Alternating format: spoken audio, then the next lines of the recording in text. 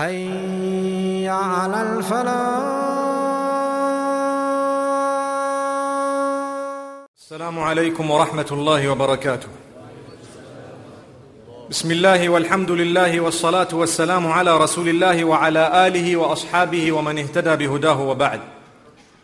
All praise is indeed due to Allah subhanahu wa ta'ala. Blessings and salutations upon Muhammad sallallahu alayhi wa sallam. We ask Allah subhanahu wa ta'ala to bless us all and to accept from us the prayer that we have just rendered. And we ask Allah subhanahu wa ta'ala to make us from those who receive a complete reward for every letter that we have heard being pronounced from His word, the Quran. And we ask Allah subhanahu wa ta'ala to make us from those who can be accepted in the dunya as well as in the akhirah. Ameen. Honored ulama, beloved brothers and sisters and dearest listeners, it is indeed a very, very fortunate moment from amongst the moments of this particular month of Ramadan. We ask Allah subhanahu wa ta'ala to grant us every form of mercy. And we ask Allah subhanahu wa ta'ala to make us from those who can take heed. For these are the words of Allah subhanahu wa ta'ala. This evening we have a very intense topic, a topic that is of utmost importance.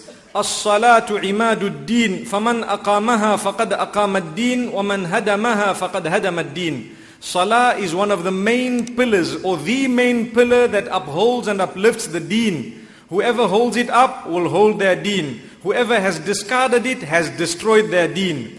In the Quran, Allah subhanahu wa ta'ala has instructed us firstly to read our salah, to fulfill our prayers, the 5 daily prayers that we are speaking about. The salah, Allah subhanahu wa ta'ala commands us in many places in the Quran. Listen to what He says in Surah Al-Baqarah. وَأَقِيمُوا الصَّلَاةَ وَآتُوا الزَّكَاةَ وَارْكَعُوا مَعَ الرَّاكِعِينَ. Establish your salah and give your zakah, and find yourselves bowing with those who are bowing.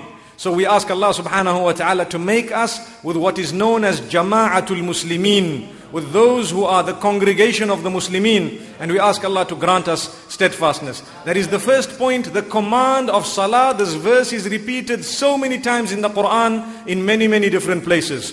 Then we have the second issue that is discussed by Allah subhanahu wa ta'ala. This is in no order or sequence, but we are making mention of the points. Allah makes mention of the fact that your salah must be for the sake of Allah subhanahu wa ta'ala.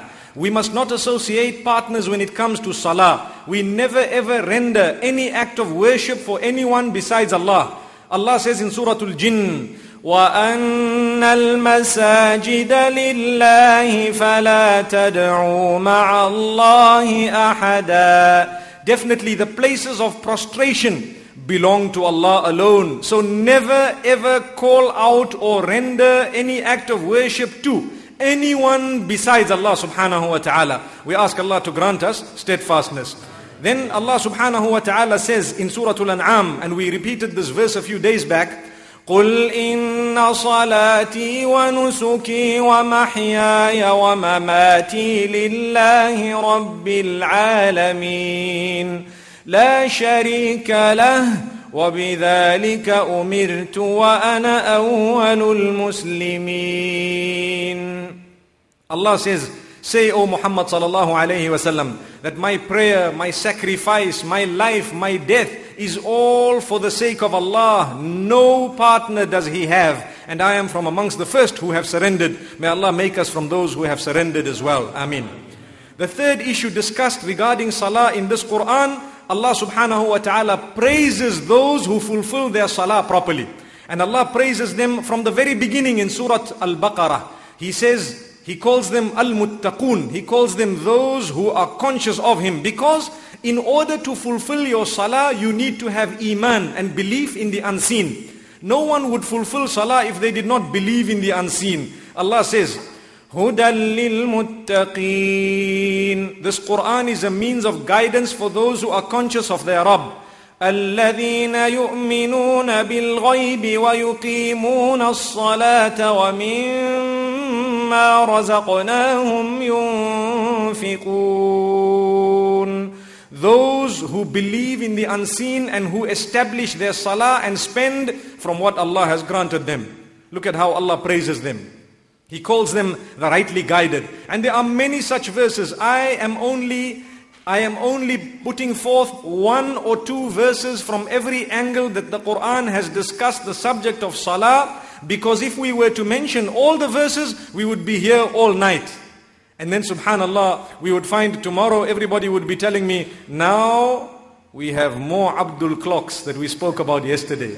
May Allah protect us. I think that term, everybody has memorized the term. Every time I see people, they tell me, look, I'm not from amongst those who worship the clock.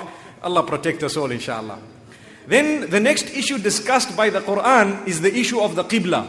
Very important. We want to read our salah. Allah has praised those who read their salah. Now let's talk about where to face.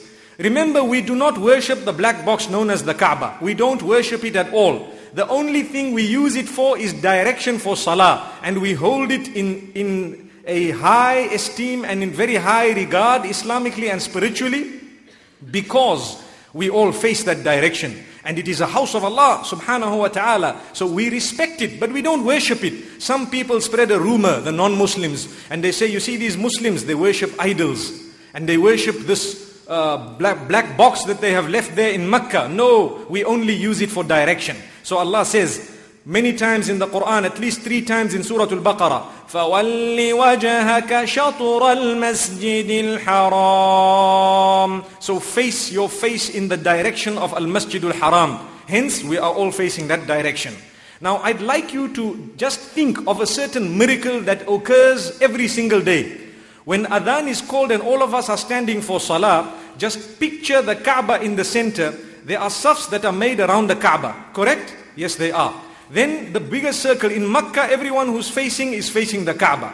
The bigger circle outside in the Middle East, whoever is facing the Kaaba. The bigger circle on the globe, whoever is facing the Kaaba. Subhanallah, everybody is facing that direction at once, praying for Allah subhanahu wa ta'ala. Sometimes the timing is a little bit different here and there. But imagine those sufuf, if we did not have walls and if we did not have distances, it would be miraculous to watch billions of people actually prostrate for the sake of Allah. Allahu Akbar, Subhana Rabbi al-A'la. All praise is due to Allah. We are fortunate to be from that ummah. Now this direction is there so that no problems are caused. Because what would happen is, a rich man would say, no, let's build a place of prostration facing my house. The other man would say, no, my business has a big turnover, let's face my business. The other one would say, no, I've got a very pretty wife, so let's build a masjid facing her house. May Allah protect us all. May Allah grant us happiness. In order to resolve the problem, Allah subhanahu wa ta'ala says, you will face this direction. That's it. Then, because some people thought that that direction is what we worship, Allah clears that in Surah Al-Baqarah, and He says, لَيْسَ الْبِرَّ أَن تُوَلُّوا وُجُوهَكُمْ قِبَلَ الْمَشْرِقِ وَالْمَغْرِبِ ولكن البر من آمن بالله واليوم الآخر والملائكة والكتاب والنبيين. The verse is a long verse. Allah says, do not think for a moment that righteousness is in the direction you are facing. No. Righteousness is not in facing the east or the west. Righteousness is the one who believes in Allah, the one who believes in the messenger, who does good deeds, who establishes the salah. Which means it is more important to establish your salah than the direction. Though the direction is also important. What is of greater importance is the establishing of the salah. And this comes to play when a person is confused about the qibla. The ruling of the Sharia says, just try and then you face. So if I've tried, for example, and I faced the wrong direction, but after a trial, my salah is accepted because the fulfillment of that salah is far greater than the direction you are meant to be facing. But if someone faces the wrong direction intentionally, then their salah will not be valid. May Allah subhanahu wa ta'ala protect us all. Then the next issue, now we know where the qibla is. What should I do? I need to purify myself, cleanse myself. The Quran tackles that angle also. Subhanallah. The Quran speaks about tahara.